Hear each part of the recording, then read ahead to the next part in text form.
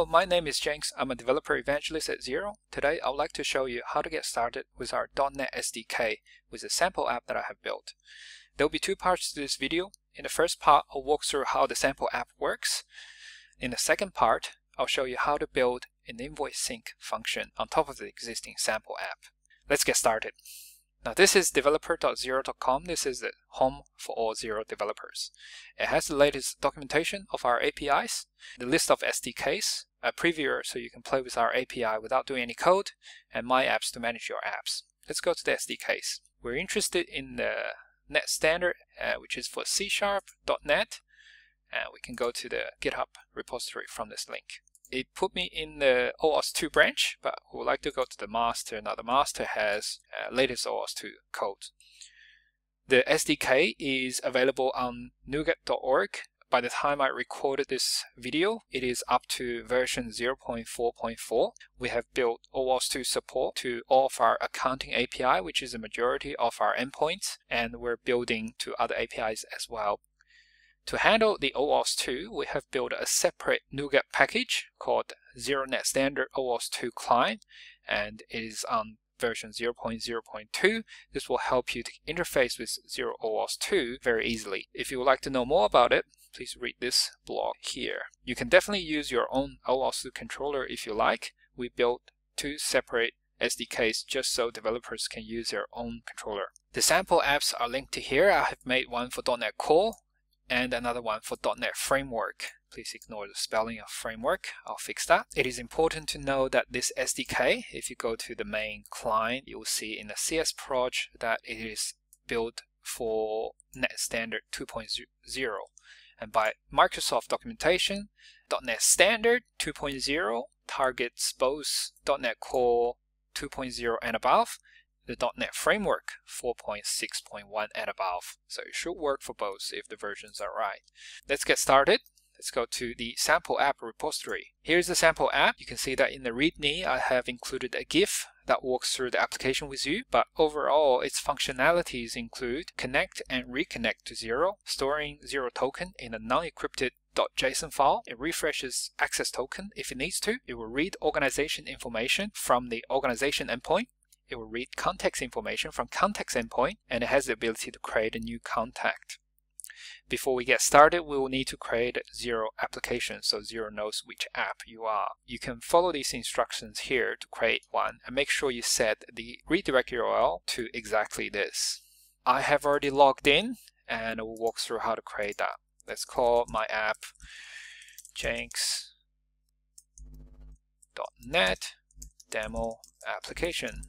We'll put localhost as our company name, localhost as our privacy, and the callback URL that I'm supposed to have for this demo software. Here we go. I have to tick the agreement, of course. The OAuth2 grant type is authorization code, which is for web application. I'm demonstrating the web application this time.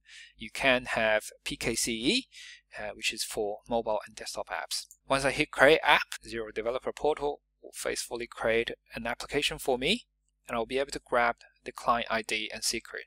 For the first time, it won't actually generate a secret. Once I click on this, it will generate a secret for me. I can click these buttons to copy them. You can see that OAuth2 redirect URI has been set, and you can add another if you want to, but we don't need.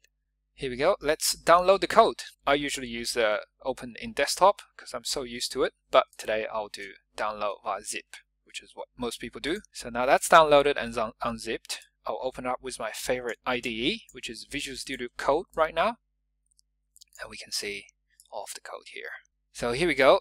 All of the code, the project is in this Xero Net Standard application. You should make sure that you have the C# by Microsoft extension.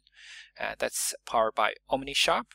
And this is, I reckon this is best .NET debugger that I've ever used. It's got a handy IntelliSense feature and a go-to definition which I use heavily during my development. It is a very, very good tool to have. Let's go through the code itself.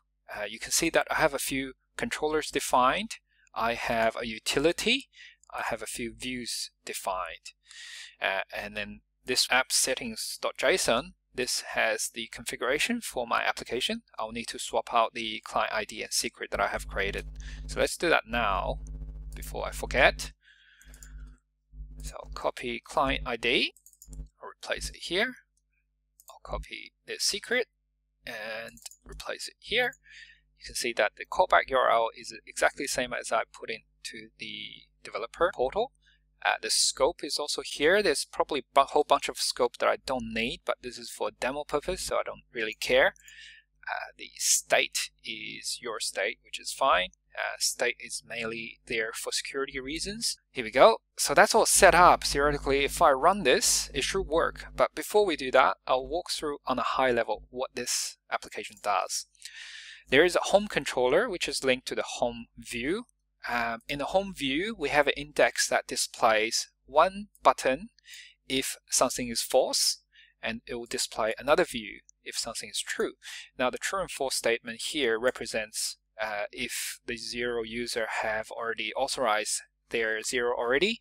If they haven't, we'll just display a connect to Xero button for them to authorize, and it will create that token file that I mentioned earlier. If they have already got a token file, they just need to refresh it. So we'll have a reauthorize Xero button, a get organization information button so they can get the information, a get contact information button, and a create a contact button in the home page. This will ultimately go to the home controller for logic, and on the home controller, if we go to the index, it will check if the token file exists, the JSON file. If it doesn't exist, it will keep it false, and it will display the view with just the connect to Xero button. But if the file already exists, it will display a different view. Once Xero user click on connect to Xero button or reauthorize Xero button, you can tell that this view will send people to Authorization Controller and Index function. So in the Authorization Controller, we have a authorization endpoint defined, and what it does is it will actually build the login URL by using the Xero client feature. And on the way back, when Xero call back to your application, it will have the code and the state both in the URL encoded, and we will establish a new client. We will use a request Xero token async method to exchange the code with an access token and store that token with us. We would then need to make a call to connections endpoint to get the list of tenants we have. Tenants equals to organizations in this scenario, and we'll store those tenants here in a variable. We actually store the first tenant as a first tenant variable. It will then store the token, and it will display the organization info by using the index controller. In the organization controller, we can see that there is a get information function. So it refreshes the token if it needs to by checking the system time against the token expiry time. And then it will use get organization async method with access token and Xero tenant ID. It will then put out a response with a list of organizations, but there's only one in that list. So it will grab the first one and return the whole organization object back to the view. Let's take a look at that view right now. In the view, we can see that we have included a Xero net standard model called organization. So this view understands the organization model. We are just putting them into a few paragraphs, right? So the name, organization ID, organization entity type, and base currency will display a button for user to go back. That's all it does for organization. In the context info controller, we have a get context that will refresh the token and use a get contact async method to get all of the contact of the organization and pass the context objects back. The context object is actually a list of contacts objects. Now in the view, there's nothing fancy there. It just goes through a loop, and it will display the name and email addresses in a table. The contact info controller also has another feature. which is to create a contact, it will first display the view, so people have a place to put the information in. It will then receive a post request. Contact info controller also have another function to create a contact. First of all, it will display a view for person to put in the contact information, which is a form, simple form that has a name and email address. And in the post request, we'll grab the name and email address user put in, refresh the token, and populate a contact object, put in the name and email address to that object, and shove it into the contacts object. And we'll use a create contact async to create that contact. You can also create more than one contacts by putting more objects in this list, and it will pass it back to the contacts info index controller, which will get these contacts again, and that will include the new contacts that user just created. Going back to the create contacts info view, we can see here it has a simple form that just takes the name and also email address. Alright, so that's basically what it is. There is also a helper here that I would like to explain. The token utilities is a public static class that has a couple of helper methods for us to interface with the file. So the store token will actually create a file and store the token in Xero token.json. The get stored token will deserialize the JSON object and return the Xero token object. The token exist function will check whether this file exists, and that ultimately determines homepage view logic. Now let's go for a test drive. You can use terminal commands to run this application.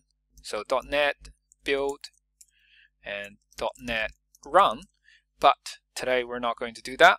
I do like that OmniSharp debugger, so I'll just simply press F5. Now because this is the first time I run this sample app, it will ask me which environment I would like to run it in. I'd like to run it in .NET Core 1. Immediately it will create a launch.json file, which is a launch configuration, and it has a build task. Now in the tasks, if it builds, it will use the command .NET. You use the command .NET and build, and it will build everything for me. It's basically the same as terminal, except this one has got the integration with OmniSharp extension, and it will have really nice debugger features. So let me press F5 again, and it will build. Bunch of stuff will happen on the terminal, and eventually it should open up a browser for me. Now it's been built. We can see that because I don't have that JSON file, so in the root of my project, I don't have that JSON file. And once I click on connect to Xero, log in as myself, and walk through the authorization screen, select an test organization. I've used this one, and the authorization screen will display the scope that this application is trying to access, and the fact that I'm giving my user information to this application.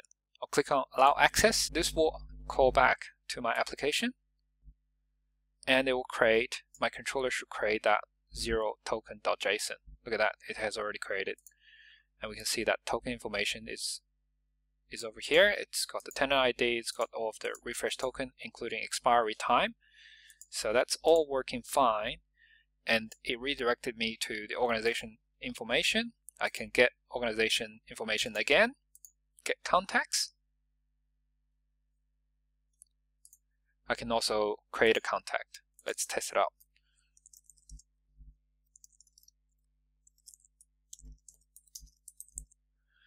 Once I click on submit, it redirected me back to the list of contacts, and the latest contact has been created.